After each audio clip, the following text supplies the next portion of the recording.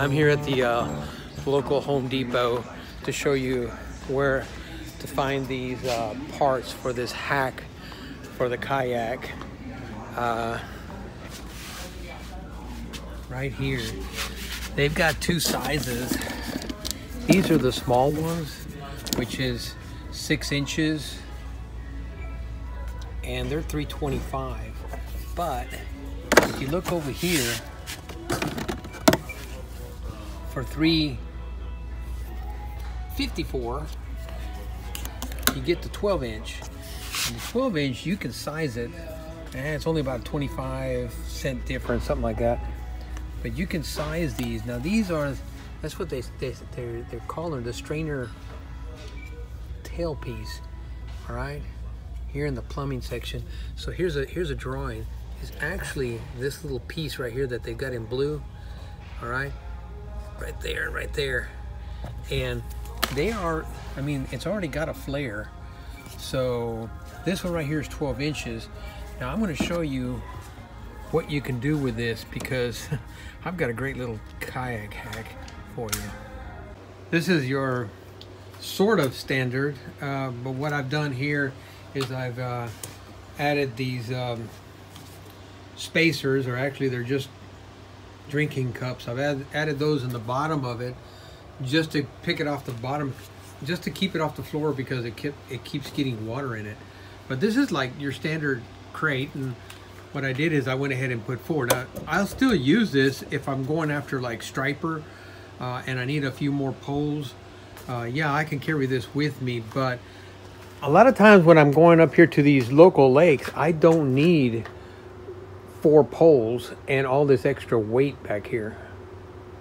All right, so what I'm doing is I'm trying to lighten the load so that my scuffer holes will work. Right now, what I'm having problems with is every time I pull the scuffer plugs, water comes in. So what I'm doing, and this is a hack, is I'm removing the crate.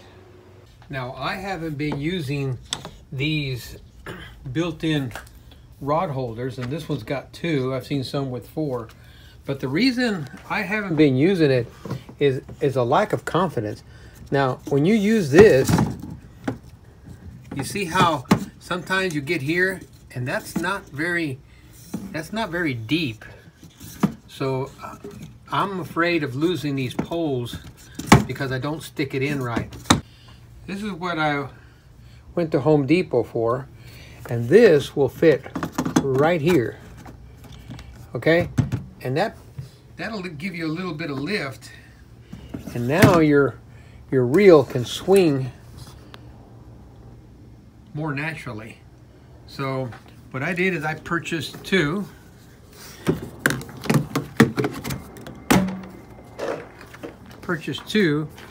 And that way I've got one on the left, one on the right, and it has more tendency now to lean more naturally when I'm trolling, rather than the reel sitting on the top when it was, take it out, when it was in here, sorry, when it was in here, it just doesn't sit as natural. So that's the reason I did that. All right, now these are your standard rod holders that you can buy for your kayak. Now, if you stick this wrong, you stick your pole in here wrong, it just doesn't guide in there. You can stick it all the way in here. There, you have to do it like that, but you see how it just doesn't hold? Well, I didn't like that. So what I did is I bought, same thing, I bought these. Now I cut this one down a little bit because it was too long. But what I do is I stick that in there, and then I trimmed it just down to the end of it.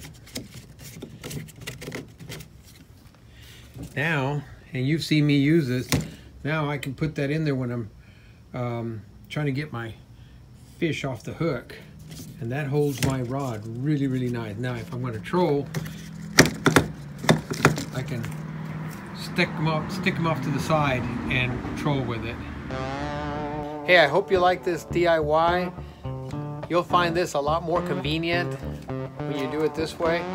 So try it out, and I got a few more DIYs coming for you. Stay tuned.